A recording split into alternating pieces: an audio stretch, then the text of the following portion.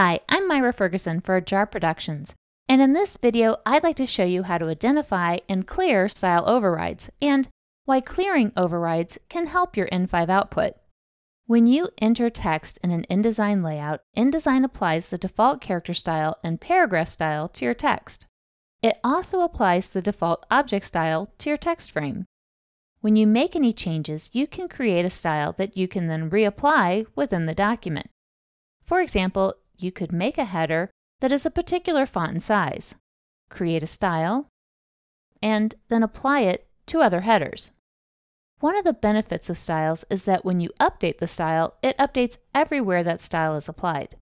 Styles are also what in5 uses to create the CSS for your HTML5 content.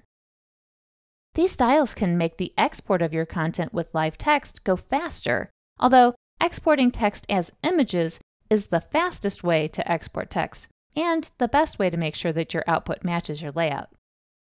You can get unexpected results or even slow down your export if you make changes to a style without either redefining it or creating a new style. That's because you've created what is known as an override. If you export with in5 and text rendering is set to images, style overrides shouldn't be an issue.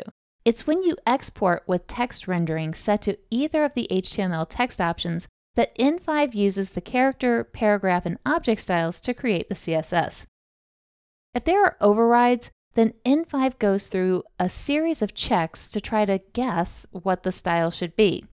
These checks are what can slow down the export, especially if in5 has to make a lot of guesses, which can dramatically affect long documents. And in5 may not always be able to guess what style you had in mind.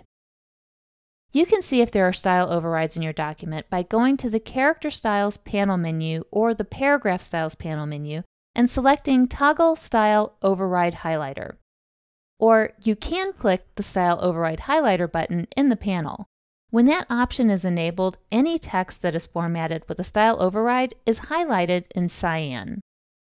When you select the highlighted text, you can see which style is applied. Styles with overrides will display a plus sign to the right of the style name in its style panel. You have several options for addressing the overrides.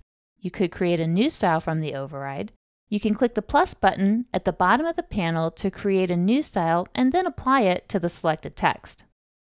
If you don't mind changing the other text where the style is applied without the override, you can redefine the style by going to the panel menu. If you didn't mean to change the style, you could clear the override in the panel menu and have the style that's applied to the text revert back to the original style without the override. And there's also a script that you can use to clear overrides. Go to Window, Utilities, Scripts, and in the Scripts panel, go to Community, Clear Style Overrides.jsx, and then run the script. So if you'd like to export with HTML text and the HTML text styles aren't rendering as expected, or if you'd like to speed up your export, make sure to clear any style overrides. Thanks for watching. If you found this video helpful, please give it a like and be sure to check out in5 at in5.us. Thanks so much for watching.